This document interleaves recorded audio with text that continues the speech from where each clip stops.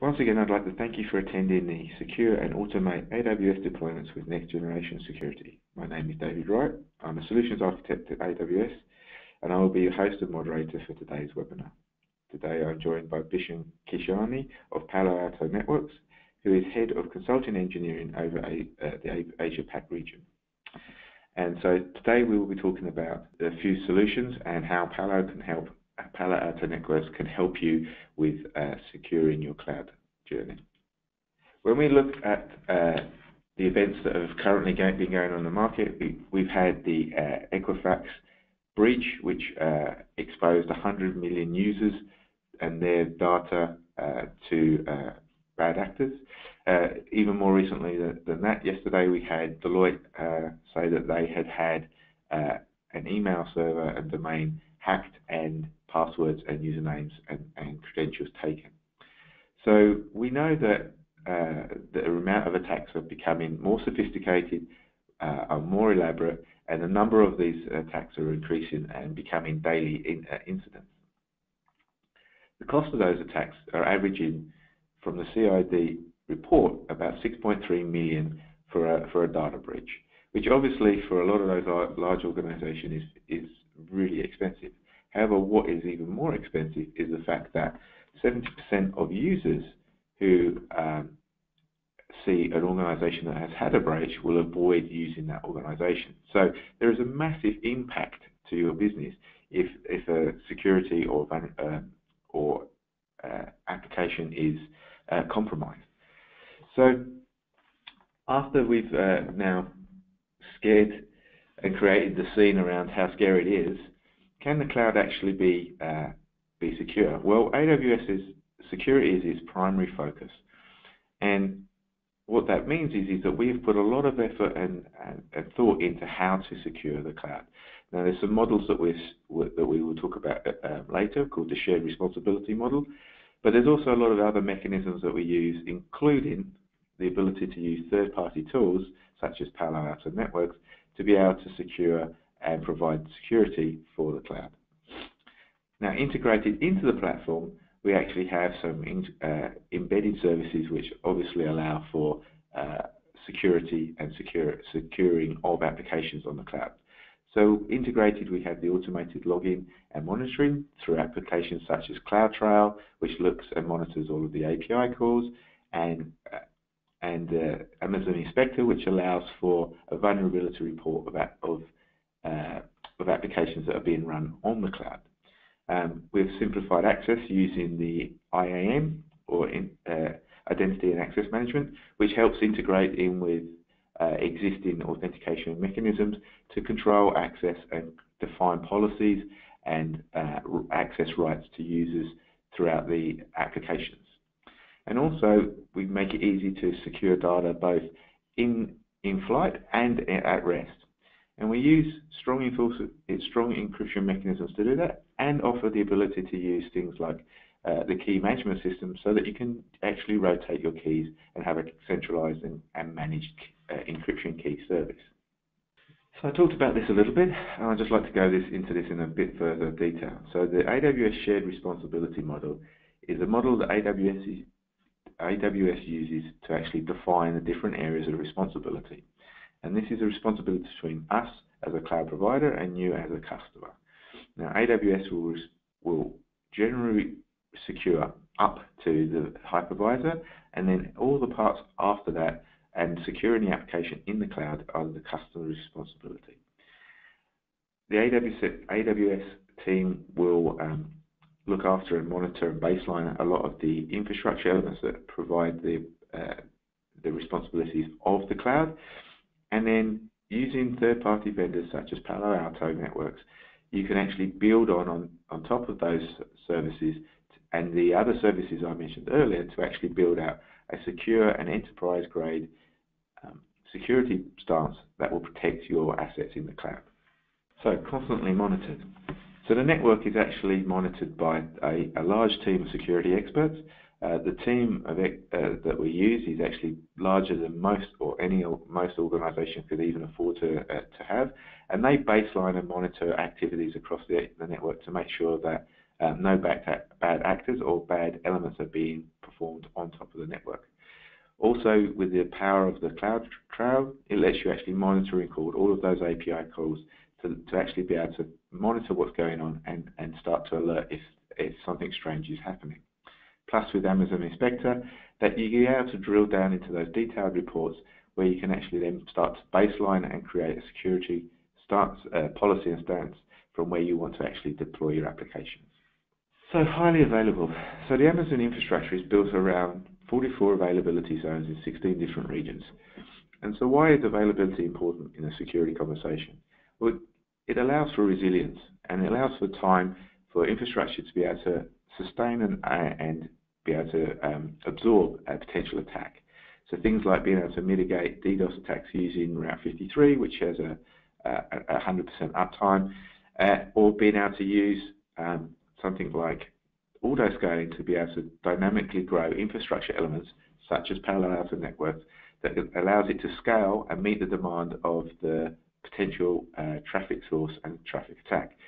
Now, all of those elements are not going to stop the attack, but what it does do is give you important time to be able to analyze what the attack is, gather data, find out where the source is, find out what type of attack is, and give you the time to be able to respond quickly and efficiently when you do respond. So the availability means that it gives you an effective working surface to be able to absorb the attack and then repel against with an effective response. Of course, being able to integrate and get access to the cloud is always important. So you have things such as Direct Connect, which gives you a direct low latency connection into your existing data center, or you could use an IPsec tunnel and an internet gate and VPN gateways to be able to create an IPsec tunnel between an existing data center and into the cloud. Palo Alto Networks obviously could be used as one of those VPN gateways to be able to then integrate both the IPsec tunnel and a security policy and stance.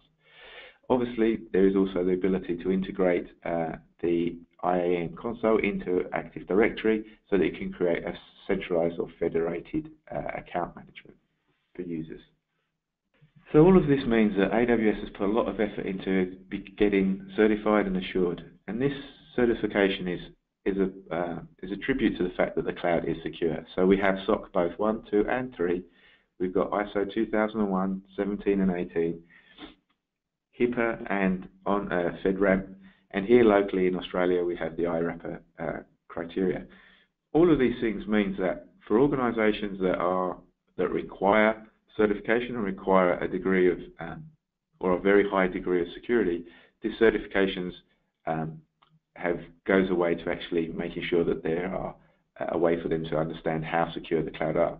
However, because of the way that the cloud is built, as soon as we and AWS work towards achieving one of these certifications, it means that all of our users accept those benefits. And so by AWS working with the most secure enterprises or most secure government agencies, we actually filter down those requirements across all of our user base. So the assurance and certifications mean that you're getting the best and most secure cloud possible. So without any further ado, I'll hand over to Bisham, who will now talk you through around the value that Palo Alto Networks can give when working with AWS. Okay, thanks, David. Welcome to all. My name is Bisham Kishnani. I'm heading the consulting engineering team in APAC for data center cloud, SDN, MSSP, and CSSP business.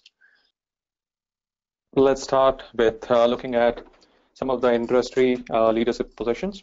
So as you can see out there, we have been clear-cut leaders for last 6 years. Basically, this is the 6th consecutive year where we have been in the leaders quadrant, where we have been able to execute and complete the vision or have a clear-cut vision. And for the last almost 6 to 10 years from the time of inception, we have been innovating and delivering more new features, functionalities on our platform. So just a little bit of heads up for people who don't know much about us. We were founded in 2005. We actually had a first shipment out in 2007. Today we've got more than 42,000 customers across 150 countries. And last year we delivered around $1.8 billion of revenue, which was 28% year-on-year growth. So let's start looking at what's really happening into the fields or in the market. There is a huge tectonic shift which we are actually visualizing and seeing on the field, which is actually driving productivity. And what we are actually seeing is cloud adoption, which is growing by leaps and bounds, and people adapting to virtualization framework or virtualization technologies. They are starting to look at options rather than on virtualization rather than looking at systems. The second thing, what we are also seeing is adaptability on SaaS, where a lot of customers are moving into SaaS-based framework or using SaaS applications like Salesforce, Office 365, and others, as you can see on the screen, which is also driving productivity pretty fast. Mobility and BYOD, that's another thing. People want to get connected to all their applications from any devices. And finally, the Internet of Things. And as you know, the IoT is another big thing, where we are expecting, if you look at the third-party reports, you would basically be seeing that in next few years, you would probably be having around 50 billion IoTs on the field. Now, what does this all actually mean and translate in? So while we are actually going about with all these technologies to drive productivity, you are actually giving more amount of footprints. The attackers, the hackers are actually getting more amount of footprints. So that means there could be a probability of these guys getting in much higher because now they have a larger footprint. So if I lock down my complete setup within a private data center or between private and public, the footprint would be limited. But the moment I open up to IoT and other devices, the footprint increases. So this footprint is now available to the attackers and hackers. So what are they doing on this? So these attackers and hackers are actually using these footprints to exploit, to run their exploits, trying to figure out vulnerabilities on these things. And they basically use known threats, unknown and evasive technologies, zero-day exploits, credential theft, data theft, mobile and IoT threats on all these tectonic shifts. The way they are going about attacking or pulling information out, basically the attack life cycle still remains same, whether it is on the physical devices or on the virtualized network in the cloud, the cycle still remains same. So it could be an infected user, or it could be a compromised device or an endpoint.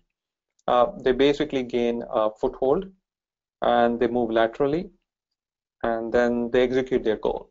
And once they start executing, they are basically going to do multiple things. They could pull data out, they could build botnets, they could harvest bitcoins, or they could just shut down things or completely encrypt your data and ask you for some kind of ransom, which happened in recently in the case of WannaCry, where a lot of systems were completely encrypted and locked down.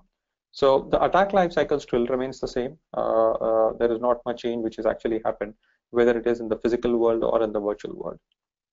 So as David highlighted previously, security is a shared and a collaborative approach. It's a shared model, and you need to have a collaborative approach. It's not a responsibility of any particular vendor or any particular solution provider. It is basically a collaborative approach. While AWS is responsible for certain part of security, there is certain part of security where customers are responsible for, and that's where we come in and try to add our value out there. So as you can see on the screen, where Palo Alto Networks can actually help you is identification of application, building security framework around segmentation, user identification, understanding what kind of traffic is coming in and going out, segmenting your traffic, preventing known and unknown attacks or threats. In short, you could basically be leveraging us to build the same set of security framework what you have been running in your private data centers for a long time.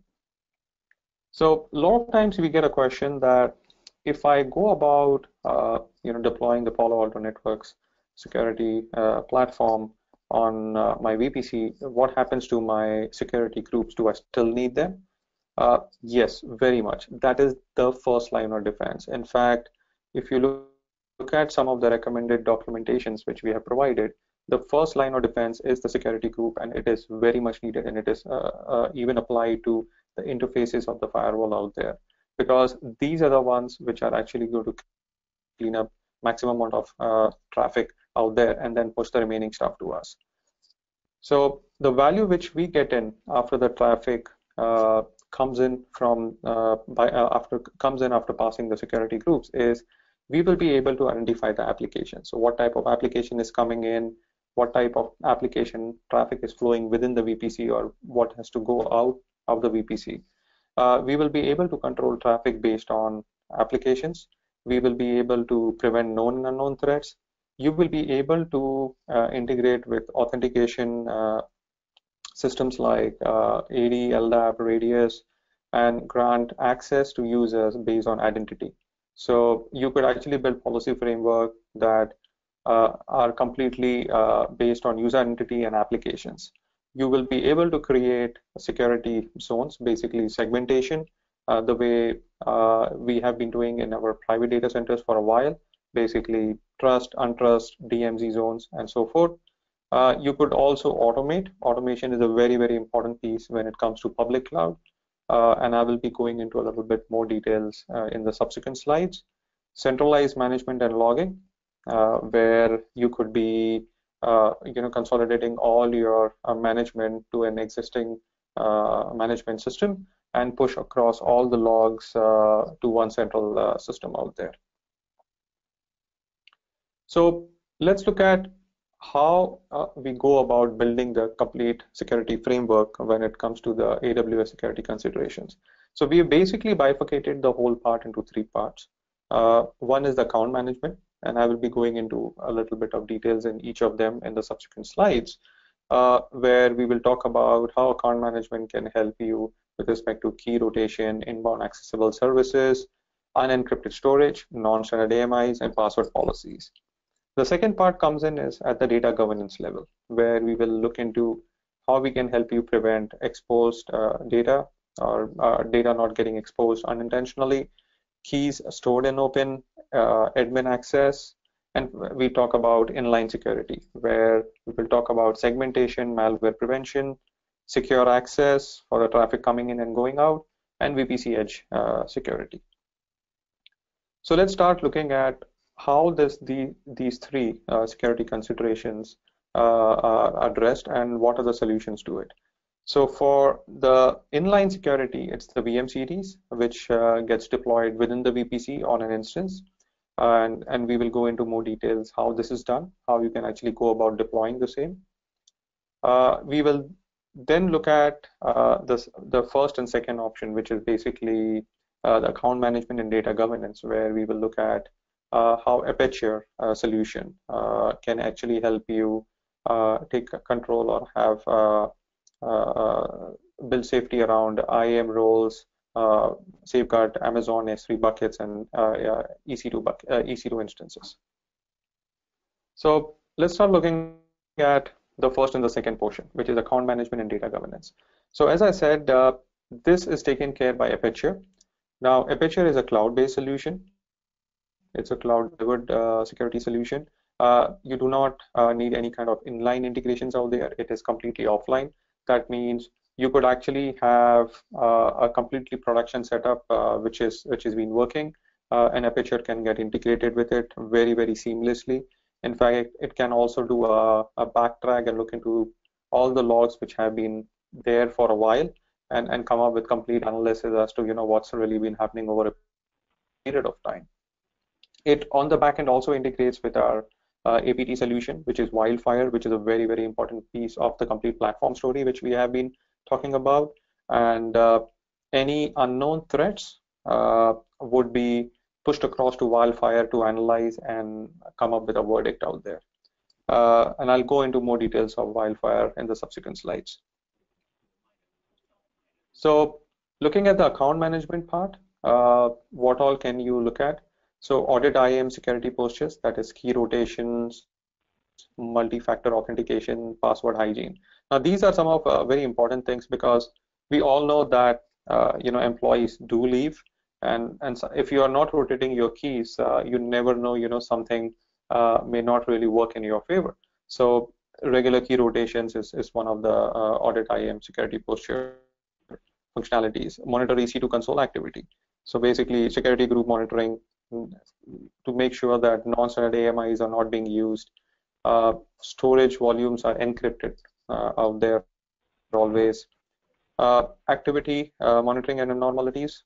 Like let's assume suddenly you start seeing more number of EC2 instances coming up than the regular ones, or suddenly you see many EC2 instances being shut down, or console activities coming up, or some consoles being accessed from blacklisted IP addresses. So all these all these multiple things can actually be taken care by using a picture when it comes to account management front. When you look at the data governance portion, we basically look into the S3 buckets. So let's assume you've got some files residing out there. Someone has put in a new file. I need to figure out if these files are clean, or is there any kind of malware attached to it. Like maybe someone dumped in some files which has a code into it, which could probably launch some kind of malware, or exploit some kind of vulnerabilities.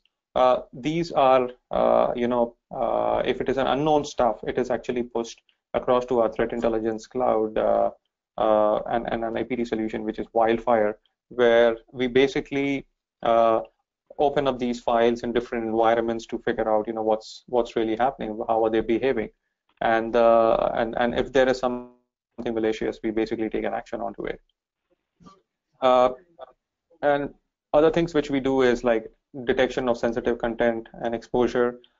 This could again be unintentional. Maybe if you put in some folders where you decided that these are not going to be publicly exposed, but maybe your master folder had those rights are publicly available, and you didn't see it, that all can be highlighted. So when we come to the IAS protection, it's the VM series, which actually gets deployed inline on your in your VPC. And if you have an existing VPC which is already running, there could be, with a minimum outages, these systems can actually be integrated into the complete network. So let's look at how these are deployed. Very, very simple and easy to deploy. You just need to go to AWS Marketplace and search for Palo Alto Networks. Once you search for Palo Alto Networks, what you basically get is three options, as you can see it on the screen. The first option, that is a BYOL, which is bring your own license. So when you go about selecting this, it basically runs you through the complete set of inputs which you need to plug in. So you basically just need to put the IP address, decide which region, VPC, all those information, and launch the system. Once the system gets launched, you can go into it and apply the license into it. Once the license is actually to be bought by the customer from either the partner or the distributor, and you could start getting your support onto it. The second and third option, which is the bundle option, is basically consumption based or subscription based, and you get billed directly by AWS, which could be an hourly or annual subscription option, whichever you want to select. Between bundle 1 and bundle 2, the difference is basically the feature parity or the feature sets. The bundle 2 is the one which has all the features enabled, that includes your Wildfire, which is the APT solution, and the URL filtering. The bundle 1 doesn't have these two features. Support, what happens to support in case of subscription model? The moment you have launched these systems, you can go to our support portal and you could register the systems. And once you've registered, the next very moment you can actually call the tag and get support help. This actually shows how tightly integrated we are on the back end with the AWS. Once you have launched it, you basically start configuring it or tuning it, so you could create multiple zones or multiple networks. and then build your policy framework around it, and simplify the security groups. On the management front, we basically have Panorama. Customers who already have Panorama deployed for their systems which they are using in their private data centers, the same systems can be used to integrate with the VM series which is deployed onto the VPC. It just needs an IP reachability. That means you can actually configure and push all the logs across to Panorama or from Panorama. And it completely streamlines your policies. So automation. This is a very, very important piece when you're looking at cloud, because whenever people are moving on to cloud, one of the most important things they look at how we can actually automate things. If I need to launch 5 firewalls or 6 firewalls in different availability zones, can I make sure that all of them are launched in a similar way by one touch and go, or like auto scaling? Yes, all those can be achieved using automation. How do we do that? So let's start looking at that. So first, we have a fully documented bidirectional XML API support, and it also supports native cloud tools like CloudWatch. You could have integrations with ServiceNow, different orchestration tools. You could use Terraform, Ansible. So all these can be used for building an automation framework, because we have and we support both ways or bidirectional XML API. This also helps you build a dynamic policy update framework, and I will be going into a little bit more details in the subsequent slides on this, how actually it actually helps you and what are the use cases for it. And bootstrapping, again, very, very important piece when it comes to automation, because it takes away a lot of API calls and makes life very, very simple, along with API or building an automation using XML API stuff. So let's start looking at one of the important points where we talked about automating a policy update. Now, when you are actually on public cloud, what really happens is you could basically be building or using auto scaling, where you would have multiple instances scaling out or scaling in. Now, when this happens, you want to make sure that your security policy framework also remains constant, right? You don't want to basically go about manually applying or putting IP addresses of the new instances which have come in. So how do we do that? So what we have done is we have built a very tight integration with AWS VPC, where once you go onto the system and put in the some of the informations which we actually fetch, so the VPC ID and few other parameters, we can actually pull in the tag information or the tag attributes from the VPC. So like, as you can see on the screen, you could have an instance which has multiple tags allocated. So let's assume you put in New York Web Linux. So those tags all come into our site, and we can create a group called as New York Web Server, which would comprise New York Web Linux. And we say that, okay, all the three needs to match, or either of them can match. The moment that condition or the criteria is met, the IP addresses of these systems are automatically reflected or pushed across to us. And we use this dynamic group to basically reflect in our policy framework. Yep. So as you can see, as you can see out here, you will basically see that this New York Web Server is the group which has been reflected in your policy framework. So what happens is when you have a new instance coming up, the IP address automatically is included in the group, and you don't need to change your policy framework. Similarly, when you have an instance actually going down, maybe scaled in or had some issues and you pulled it out, it will just be deleted from the group. So your policy framework is always up to mark. If you do not have this feature, what really happens is you are manually building policies, and a lot of times these instances, when they have gone, you don't even know that they have gone. And what eventually happens is you've got a huge policy out there with a lot of IP addresses which shouldn't be there. So the dynamic address group policy update, takes care of this thing. As I said, bootstrapping is a very, very important feature. It actually helps us big time in the automation. Uh, so basically, we can create a folder which could have multiple subfolders within them, having a lot of other information, a lot of files in it, which could be the config files, system level parameter files. It could have a complete OS. So maybe a new system you wanted to come up with a specific OS, and that's not available as an AMI currently. The system can actually come up with the AMI which is available on the marketplace and automatically update to the newer one, which you've actually put it in the bootstrap file or out there. All these files are actually put into an S3 bucket.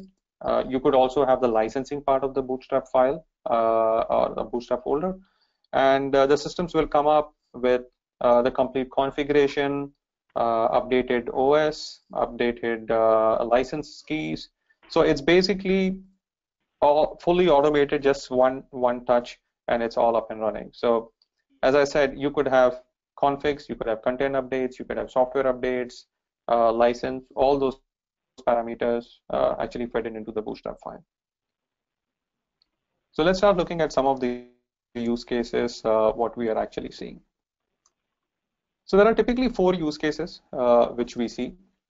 First one is the hybrid, which is a very common use case which we see, where customers have just started moving some of the workloads onto the public cloud or on the VPC. And once they move it, they are looking at building the same security framework with respect to applications, because some of these guys say that I want certain set of applications to be accessed through my VPNs, and certain need to go to internet directly. So the VM series actually can do both the things simultaneously. You could have an IPsec terminating onto VM, and at the same time, the applications can also be accessed from internet side. The second is segmentation, where you want to make sure that web app database tiers are completely segregated in a VPC. You could achieve that. You could couple it with the internet gateway. So basically, a segmentation in internet gateway could be a joint solution or a joint use case also, where application also has access from internet, but it is coming through the firewall, which is the VM series.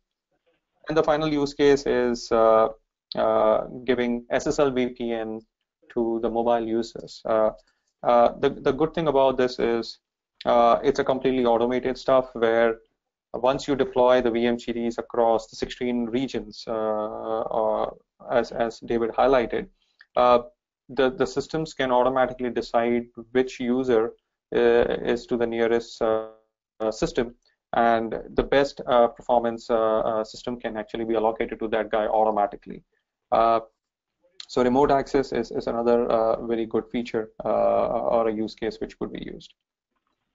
Auto scaling, a lot of customers have been using this, and that's another very important use case which we almost see it almost a daily basis, where based on the performance or the requirements, the systems actually scale out or scale in. So let's assume, during the night time we have less load, the number of systems which are there would be reduced.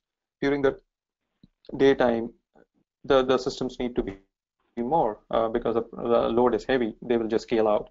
So it's a very, very important use case. So how do we handle this kind of requirement when it comes to the services layer, basically on the security side? We could also do that. So based on the load, whether you need more systems or you need less systems, the systems can be scaled out or scaled in. The way we do it is basically we use the CloudFormation templates, we use Lambda services, we use CloudWatch, S3 buckets for bootstrapping. As I said, it's a very, very important feature. PAN-OS APIs, again bidirectional, which actually helps us do that. And bootstrapping, which actually gets bootstrap files, which actually gets loaded into S3 buckets, and Panorama to make sure that the centralized management and logging is available. Now, the important thing to note in auto scaling is when more firewalls are coming up, what really happens is you need to make sure the newer systems which are coming up have the same security framework when it has come up with respect to whatever systems are running. Because if they don't have the same consistent security framework, then you need to manually start configuring them. Yes, this can be done. Uh, and the way we basically do it is either via bootstrapping or the Panorama. So in Panorama, you could have different set of device groups created, and these can have different templates attached to it. So whenever a new system is coming up, provisioned using auto scaling, it can automatically contact Panorama, get registered, and go under a specific device group and pull all the configurations in. So they will all be in the same sync with respect to configurations. One of the real-life deployment would be hybrid plus internet gateway, where customers prefer to use something called a services VPC, where all the traffic which is coming in and going to your private data center goes through the services VPC. You could also have internet traffic going out only through the services VPC. That means some of the VPCs which don't need to have an IGW will not have it. Sometimes you have to give an IGW, or you need to plug in an IGW because you wanted some kind of patch update. So you could actually avoid that by putting everything through the services VPC. At the same time, certain set of applications which have inbound access, running auto scaling and all, as you can see, you could have systems deployed in our auto scaling framework in those. So those could be your web subscribing, VPC kind of stuff. What if you want to actually try these things out? You could just go onto again AWS Marketplace, search for Palo Alto Networks, and once you subscribe for either the bundle 1 or bundle 2 subscription model option, it actually gives you a 15-day trial license out there. Basically, after 15 days, where you start getting billed. Till 15 days, you can actually just run all the features onto it. So there are a lot of documentations also available. If you go to paloaltonetworks.com, you will basically be able to search out a lot of documentations. These are almost deployed, use cases, step-by-step detail as to how the configuration should look like on the system side, on the firewall side, on the AWS VPC side. What kind of configurations are recommended. All those details are available in these guides. So let me just summarize on all the points which we have just spoken about. So one, security is a shared responsibility and collaborative approach, very, very important. Uniform security framework is something which needs to be built across all the data centers, whether it is a private or a public cloud that is on AWS. And as I started, right, there is a huge tectonic shift which is happening. So more footprints are now available. So it is all the more important that you make sure that you have a uniform security framework across all the touch points. Automation of security, because if you are not going to do automation, the manual approach is going to take you time to go about building security framework. And today, all the attackers and hackers, they have all the tools which are completely automated. So it's very, very important to to either meet or exceed their speed. Security also needs to be automated. Yep. So ease of deployment, application visibility is another thing which we spoke about, preventing known and unknown threats using the Wildfire solution, which is an APT solution for unknown threats, and using and sharing threat intelligence. For any additional information, you could reach out to us via the link, or the sales, any sales or channel related inquiries can come into Michael McGrath at mmcgrath@paloaltonetworks.com. So we'll open up for Q&A, and David will take the questions now. Over to you, David. Great, thanks, Bishop. We've got some great questions coming in to ask, so that's going to be good. If you want to get your questions in, please feel free. We've got plenty of time, and obviously this is a great opportunity for you to get access to these resources. So please ask lots of questions. The first one off the rank is: does Palo Alto, Aperture, and Wildfire work with the Palo firewall device? Sorry, I missed you on that. So does Aperture and Wildfire work with the Palo firewall devices? Okay, so great question. Wildfire is again, it could be in a cloud option, or it could be in an appliance form. It integrates with the firewall or with the Aperture. Aperture is completely independent, so Aperture can work as a complete independent solution itself. Aperture is basically used for SaaS-based solution, so it will be completely independent. It is not mandatory or necessary that you need to have a firewall deployed. But Wildfire is something which can integrate with both the things. So basically on the backend, it will integrate with the picture. It can also integrate with the firewall. So the next question is there any Terraform templates for auto-scaling or deployments on AWS? Again, another good question. Uh, uh, so there are multiple things. So on the GitHub, if you go, so github.com/Palo Alto Networks, and then once you go into that, you will basically see AWS folder out there, and within that folder, there are multiple CFDs and templates which are available. Auto scaling templates are completely published out there, and if you use them off the shelf, you could basically even get tax support onto it. The same set of templates with a lot of detailed documentation is also available on paloaltonetworks.com. Even Terraform and Ansible related options are available out there. So there is a lot of documentation. There are a lot of templates which are already pre-built. And on GitHub, we also see that a lot of people within the community come and also share their templates which they've actually built. So could you explain how Palo Alto could help with the use of containers? Okay, so currently, if you are looking at deploying the VMCDs on a container, we do not have current support to deploy on the container. But if you are using containers on the backend, then it's another platform on the backend for us. So we really don't need to bother about whether you're using a container or a VM option out there. What we are concerned is what is the data which is flowing out, and we are able to identify that data. Okay. And in the auto-scaling or Palo Alto device work with the new network load balancer from AWS?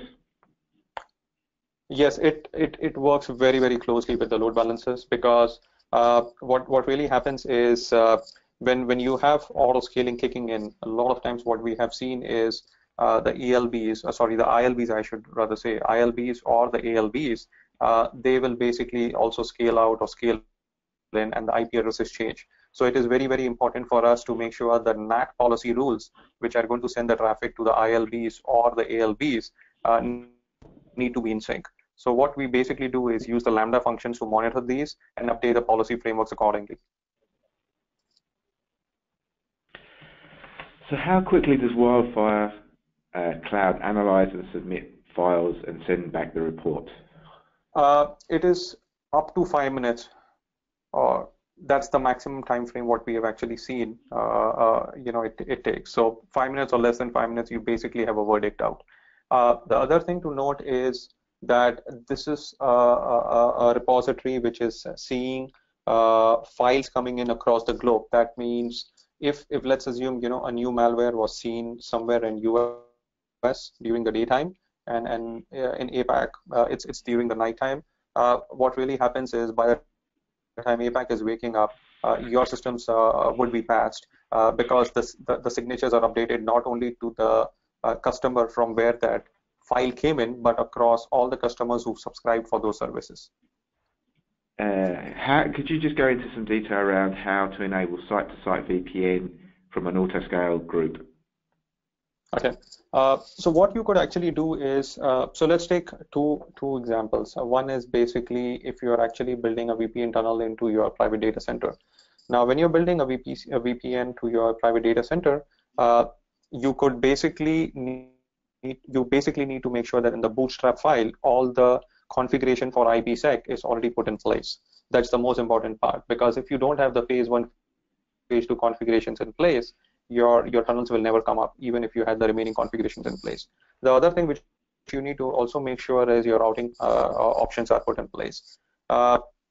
This is on this side. On the other side, if you want to also integrate with VGW, the same thumb rule applies. So you need to make sure that if you're going to be running auto scaling and you want to build any kind of VPN tunnels when more systems come up, you need to make sure that the configurational parameters are put in part of the bootstrapping file. At the same time, you also need to make sure that the IPsec configurations are already available on the other side. And is to use Palo Alto and autoscaling, is the licensing included? It depends as to what kind of licensing options customers are looking at. So if you're looking at the subscription model, you don't really need to bother because the systems will keep coming up and going down based on your parameters what you have set or the load, and you will basically be billed directly by the AWS marketplace because it's a subscription model, so either hourly or annually depending upon whatever subscription model you have selected. While if you're looking at BYOL, you could actually go with an ELA option. So we have an enterprise license agreement option, which is specific again to AWS. You could also look at that, because in that again you plug the license part of the bootstrapping process. As I showed, that one of the files which can be there is having the licensing parameter, so it could basically have the BYOL, the bring your own license parameter, and when the systems come up, they basically license themselves up.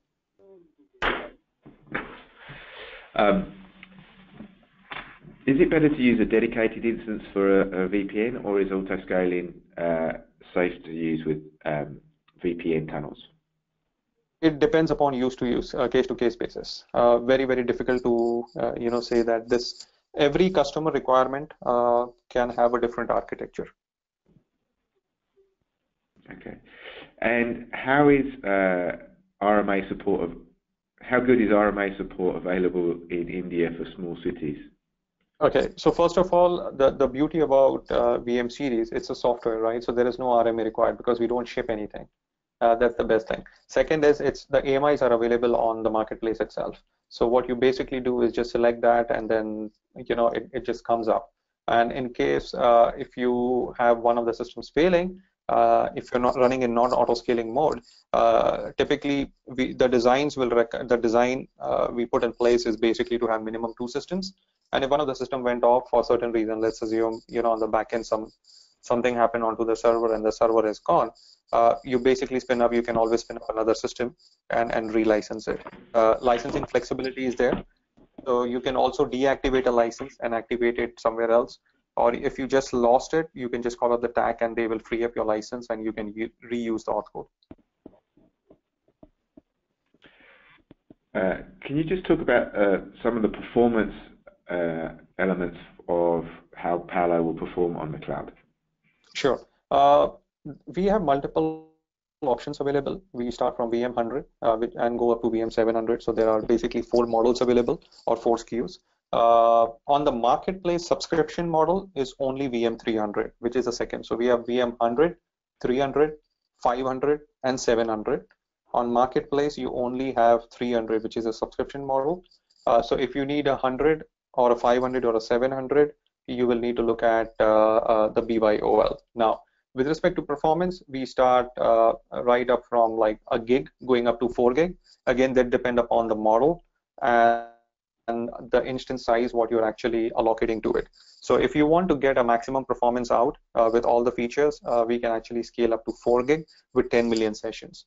And there is a certain amount of instance size which is required in order to get that stuff delivered.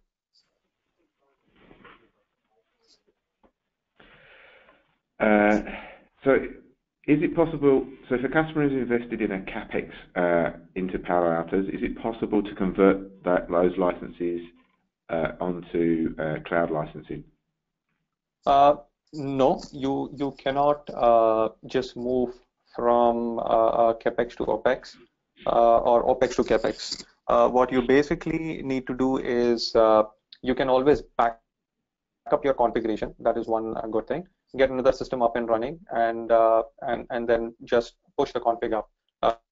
it barely takes any time, and your system would be in production.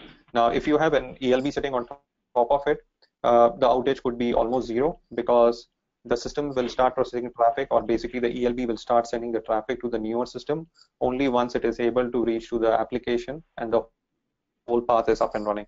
So, and it's very, very straightforward and simple. Without any outage, you can actually do that and then pull the CapEx-based system out.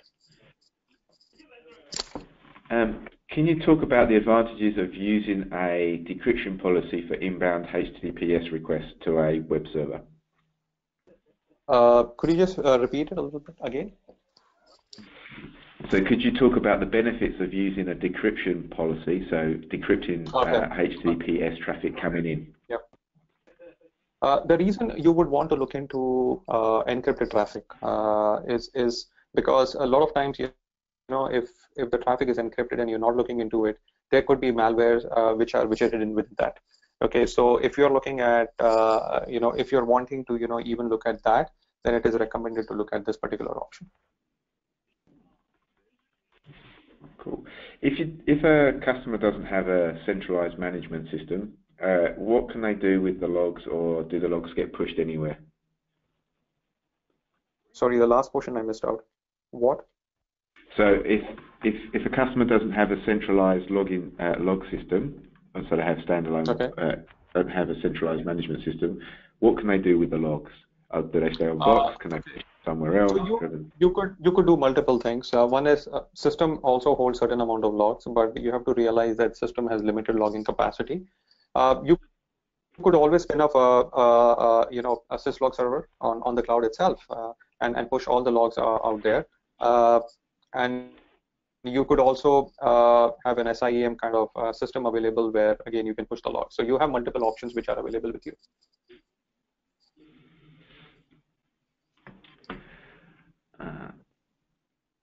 I think that's that seems to be all of the questions. Here we go. There's a few more coming in. Is Wildfire Cloud able to analyze encrypted files? I think so. I'm not very sure on that. I think so till a certain level, but I will need to cross-confirm on this particular point. Not sure. And so we're coming up for the last few minutes of the webinar. So if you want to get your questions in quickly before we go, otherwise we'll be rounding out the Q&A session.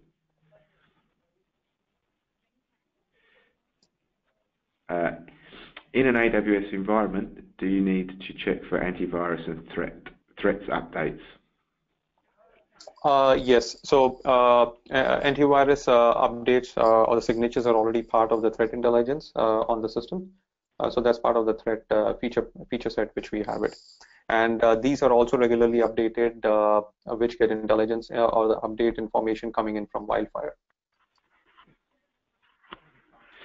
So for compliance, auditing, and posturing is required. How can Palo Alto help with this? So you said for the compliance audit? Yeah, for compliance, audit, and posterity, how can Palo Alto help with this? Yeah. So if you saw one of the slides, we talked about some of the value adds which we get in, and few things which are very, very important which we get across is visibility of the traffic which is coming in and going out, applications, right? Who's accessing, what is he doing, and these are some things which you actually require when you are doing an audit. And without the systems being in there, you have very, very limited visibility. So once the VM series from us is actually deployed, all these are available. And as I said, you could have the logs pushed into Panorama or to a syslog or SIEM system where you could actually pull out all this information and see which will actually help you for the audit and compliance point of view. Does the IPS inspect HTTPS traffic? Yes. Yep. Yes. So that's we talked about, right? The encrypted portion. Yeah. Yeah. And do we need to have antivirus to be installed in each EC2 instance? which again goes No, you back do to not. what your You do not need, because we are what not a host-based. Yeah, so we are not a host-based security out here. We are basically network-based. People are actually starting, or rather, have already moved away from host-based. The reason is host-based are very dependent on the OS versions, the platform what you're using on the back end. So sometimes if you're going with legacy stuff or you're using the latest stuff, the host-based AVs are not going to support it, and that's where the challenge is. And you just need one system to be breached, and then people will do a lateral movement inside. We basically, on the networking side, we are completely decoupled from this portion. You just don't need to touch your host; let them just run the way they run. And I'll call this as the last question. Does Palo Alto have WAF capabilities? Okay, great question. In fact, I actually hear this from a lot of customers. Now, WAF and us are two complementing solutions. Both can coexist simultaneously, and a lot of customers do that. If you look at where does WAF play, WAF plays actually in purely web-based applications, and it basically also looks into the code level issues which are there. Where we are actually playing is not only the web application level, but also any other kind of applications which you have it. So if you look at the whole security framework, how it would look like if you are also having WAF, okay, it would look like security groups, us, and then the WAF sitting below us.